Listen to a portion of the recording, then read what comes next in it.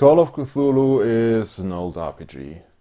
The first edition came out in 1981 and the current 7th edition came out in 2014, published by Chaosium.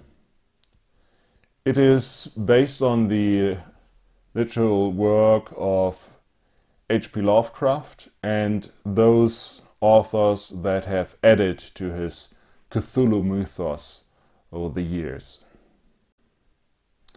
I have personally only started playing Call of Cthulhu a few years ago with the current 7th edition, but I have known about the Call of Cthulhu game a few years prior to that. In the past, I thought Call of Cthulhu was not for me.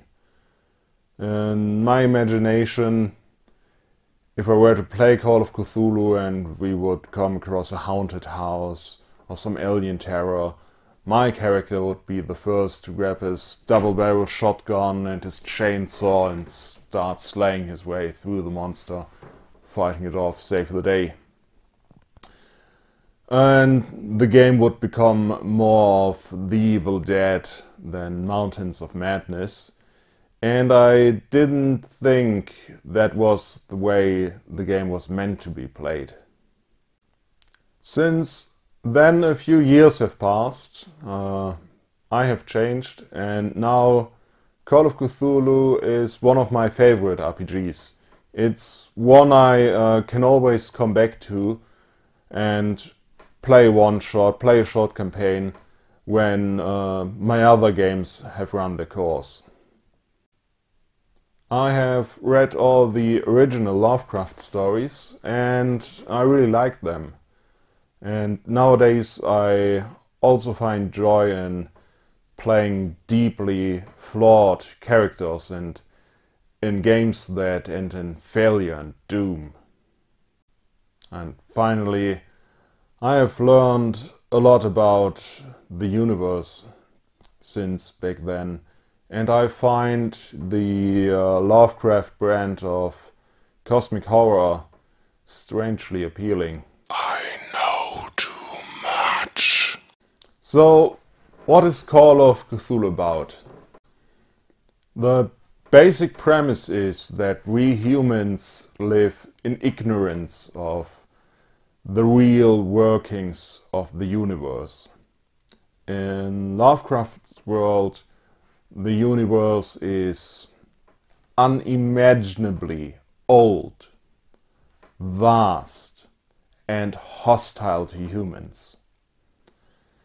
And if there are any gods, they are probably uncaring, mad, or they are evil and they will eventually come and destroy us. The characters in a Call of Cthulhu game now find themselves confronted with this world, with cultists that try to resurrect their god to bring about the end of the world, with unearthly geometry that leads to places outside of time and space, with music written by mad composers that traps anyone listening to it in a nightmare inside their own mind, and alien horrors that prey on humanity since the dawn of time. Many Call of Cthulhu characters die when investigating this unknown world, and those are the lucky ones. Others are driven mad by what they have learned, unable to cope with the cruel and uncaring reality of the universe. A typical Call of Cthulhu story would be like a letter written by an inmate of an insane asylum, telling the story of how he got into that place before hanging themselves. And even if the characters should triumph, deep down they will know that they have not stopped but merely postponed the inevitable.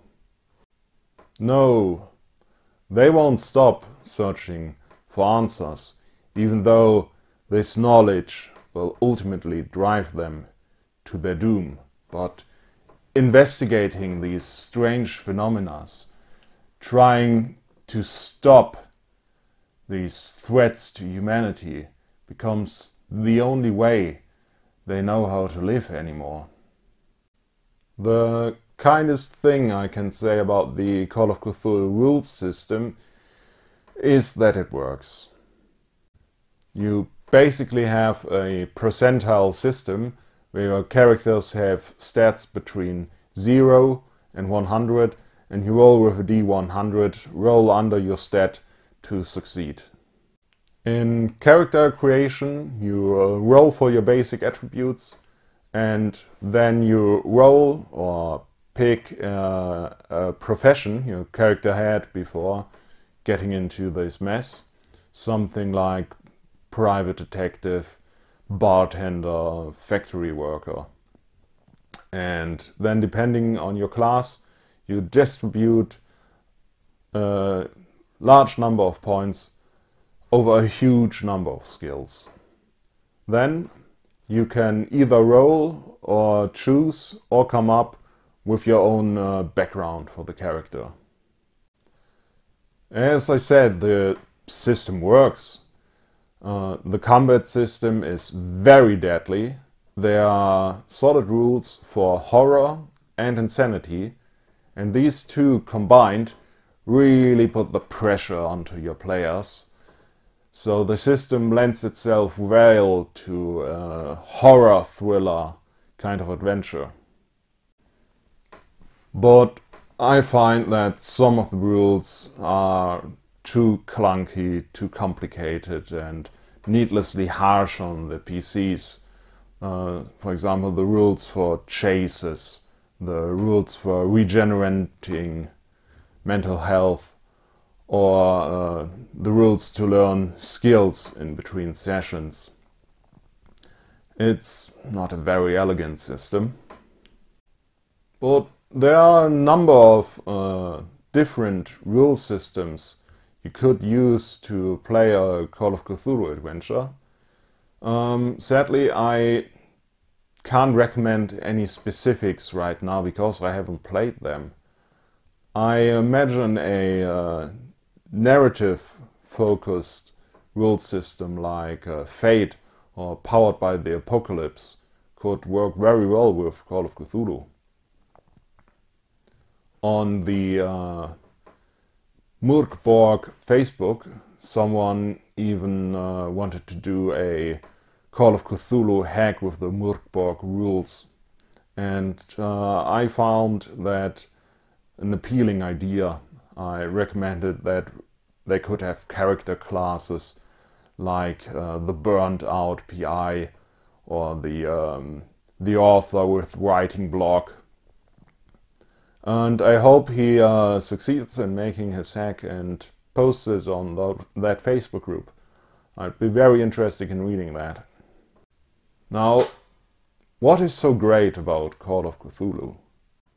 Over its almost 40 years of history, Call of Cthulhu has amassed a huge selection of material, of adventures. You can find settings from anywhere from medieval times to modern times to the future. You have a selection of classic adventures like Horror on the Orient Express or Mountains of Madness, and you can use them as they are or use this as inspiration to run your own adventure.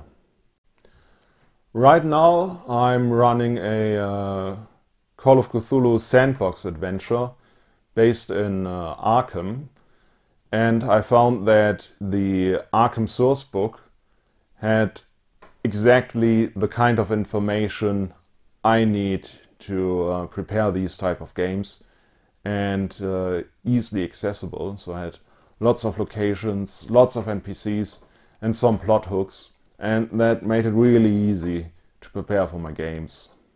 You can also find inspiration for Call of Cthulhu anywhere in the media. A show like Ancient Aliens is great, or a historical documentary.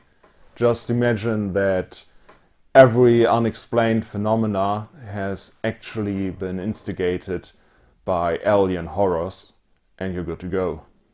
Here are some plot prompts for an adventure I have not used yet.